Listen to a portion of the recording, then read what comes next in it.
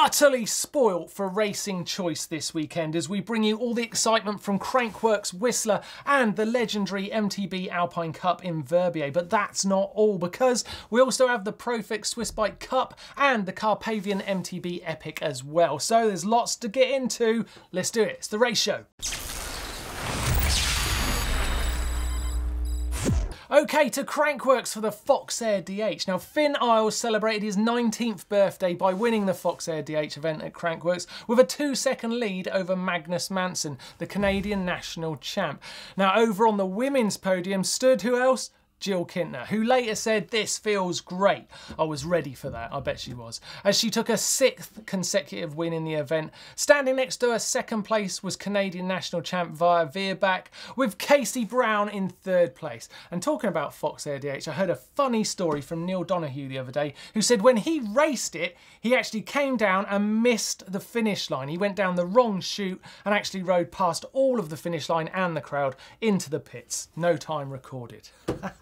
Right, RockShox's Pump Track Challenge. Caroline Buchanan's return to racing after suffering injuries sustained in a car crash saw her first appearance at Crankworx Pump Track Challenge, going head-to-head with, who else? Jill Kintner. Stealing the win in both rounds secured the title for Buchanan. This year, as she said, "It's pretty surreal. I came to this event with pretty low expectations. You can imagine why that would be after that horrible crash, and it's great to see her back." Now, French rider Shane Guenet faced off against Thomas Lemoyne, ultimately securing him the Pump Track World Championship title. However, the American BMX racer Max Hudson was waiting for him in the gold medal match, in which Guenet lost both rounds. Gutted. Still, you're world champs, not too bad. Okay, more Crankworx, the 100% dual slalom. The women's event saw 5-time winner Jill Kintner face off against Australian rider Danielle Beercroft. After back-to-back battles and trading wins, Beercroft finally overthrew the reigning champion on a downhill bike, no less. When questioned on her bike of choice, she said, "I literally think it was the best idea she'd ever had. It just ripped up all the corners, all the straights, everything." Despite losing out on the win in pump track and dual slalom, Jill Kintner accumulated enough points to secure her the title as Queen of Crankworx for yet another year. Congratulations, Jill Kintner. We've said her name a lot today.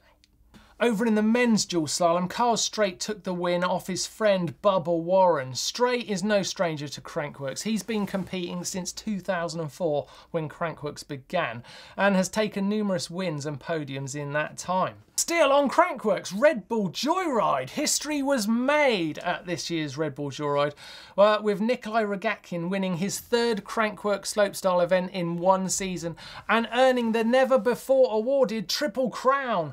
The Triple Crown is pretty prestigious and is the sign of the most consistent rider who is willing to push boundaries and never hold back. Definitely attributes that come to mind when you think of Nikolai Rogatkin. It wasn't easily won though. Canadian Brett Rheeder was set on winning on home soil and he came out swinging. His first run was huge, but he crashed on the final feature attempting his new signature trick, a flat drop backflip oppo tail whip. Brett put everything together on his second run down, moving ahead of Nikolai into 1st place. It all rested on Nikolai's second run, where Rogatkin delivered an explosive performance, doing harder tricks on 3 of the features and claiming a score of 96.5. Another Crankworx first, as he became the first rider to win an event on a second run. The last rider on the track too. Great for the crowd, thrills and spills all the way to the end. This is why Nikolai Rogatkin is our Rider of the Week. He put down 2 incredibly clean runs to take the win at Crankworx at Whistler this weekend, making him the first ever rider to secure that Triple Crown of slopestyle and bag $25,000 to boot. And that's not bad at all. Hey, what do you think for slopestyle? Is it more important to execute clean style or to push the boundaries of what can be done? We put a poll just above my head. Get involved. Tell us what you like most, style or tricks.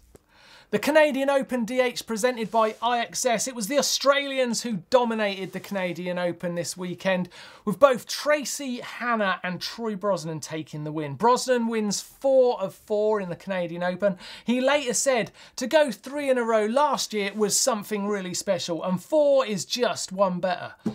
Great maths there from Brosnan. For Tracy Hannah, her win marked 3 of 3 for the Crankworx downhill event. She later went on to say, I was so bummed to miss Crankworx Rotorua. To make it back mid-year and come to Canada at the end of the season and to be able to finish like that is amazing.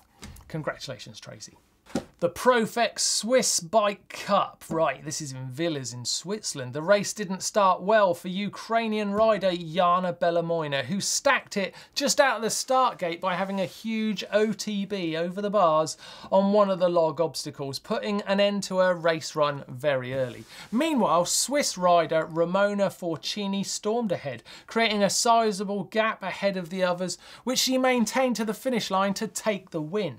In the men's race, it proved to be a close battle with riders packed tight, looking for passing opportunities throughout the race. The final sprint was an intense head-to-head between Simon Witsum and Matthias Sternemann, which ended with a 5-second lead and victory for Witsum. Carpathian MTB Epic 2018, exploring some of the most wild trails in Europe. The Carpathian MTB Epic multi-day event took place at the weekend. 180 kilometres of gut-busting pedalling and 8,500 metres of climbing gave these racers a real challenge. It was Estonian XCM champion Peter Pruus who took this year's win, followed by Marek Rauchfuss in second with Franz Klaus in third. In the women's category, the multiple Cape Epic champion from Switzerland, Ariane Luthi, claimed the red women's leader jersey and took the overall win. Second place went to Jovana Krnarak, who challenged the big favourite Ariane Luthi throughout the race but couldn't quite manage it. Event of the week, Race Across France. This is a hugely epic race through France, covering 2,500 kilometres in 7 days with 40,000 metres of ascent. It started on Saturday and these riders will be put through their paces until next weekend, when it all finishes in the north of France. Thanks for watching this week's race show. Remember to visit our uploader, which is linked below just there and in the description down below. If you have any race pics of the competitions you've entered, or what about the Groms out there? If your child has been racing, then send us a shot and we can feature them here on the race show. Thanks for watching again. I've really enjoyed it. Some great racing this weekend and Crankworx was incredible. Why don't you check out a few of our videos? Blake's Pro Diary from Whistler, and we've got our Nuke Proof Mega Old versus New. Have a look at those videos, click on the link to subscribe, give us a thumbs up, like, and I will see you on next week's race show.